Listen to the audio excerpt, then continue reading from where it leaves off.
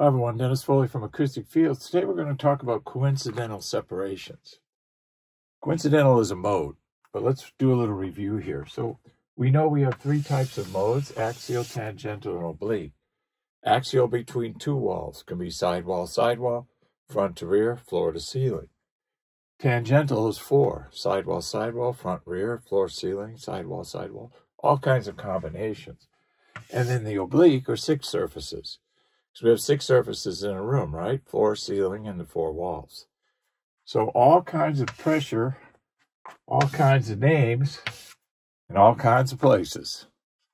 This is why treatment takes so much space and how you have to treat each wall surface. So we really have a fourth mode. It's called a coincidental.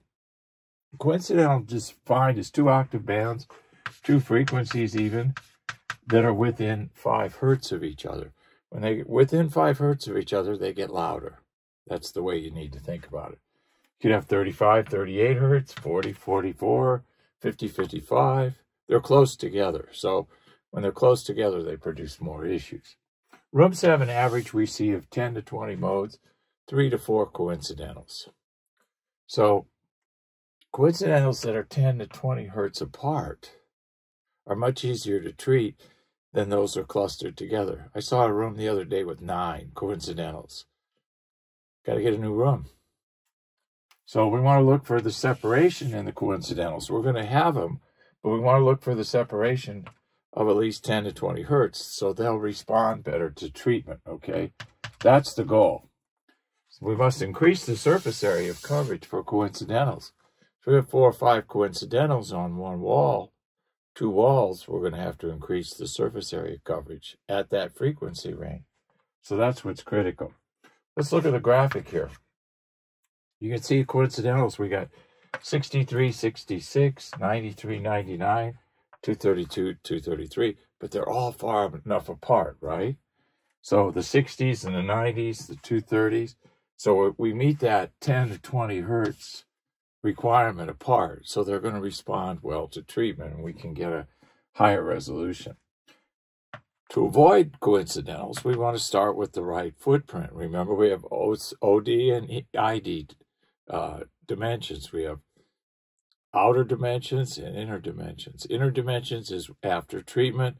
Outer dimensions is the basic footprint of the room. So we can avoid all that if we start with a footprint that keeps the coincidentals below 100 at a minimum. That's the goal in design.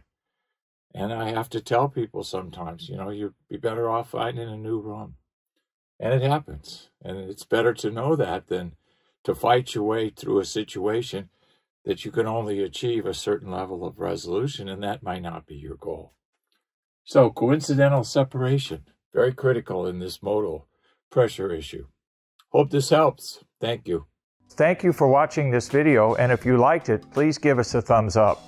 We also have a newsletter that you can subscribe to, so please do that because we offer special price discounts to only those on our newsletter. And then don't forget about our forum. We have started a forum on our own website where people ask questions, and I usually get a chance every couple of days to look at it. There's an interchange between people on the forum, and we'll give you real answers on a regular basis, so that'll help you. Thank you.